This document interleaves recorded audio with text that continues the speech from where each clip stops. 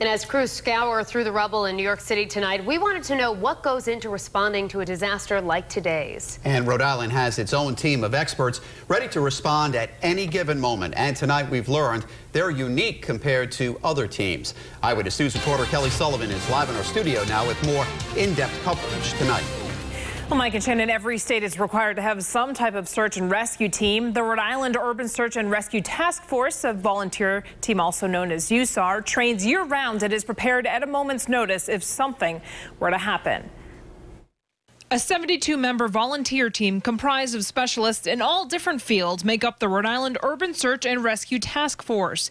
Training year-round, the team can respond to any type of disaster, whether it's a hurricane or building collapse.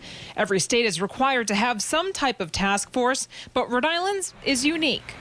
It would probably take a federal team to get out the door and to respond maybe 3-4 hours. We can get anywhere in the state probably in 30 or 40 minutes once the balloon goes up. When USAR is called in to help, the team's skilled members bring along certain tools that not every fire department has. And it would pick up a pulse, so we would see it on a screen.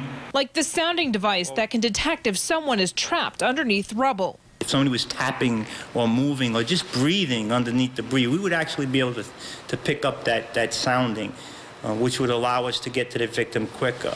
The team is prepared to respond in any situation, from terrorism to water rescues and building collapses.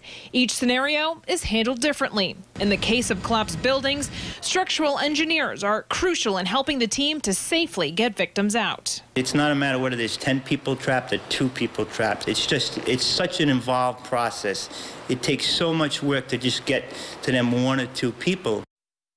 Now, the first emergency the Rhode Island USAR team was called out to help in was Hurricane Katrina. And since then, it's helped out in Hurricanes Irene and Sandy and also rescued several people from the 2010 floods. I'm Kelly Sullivan, Eyewitness News.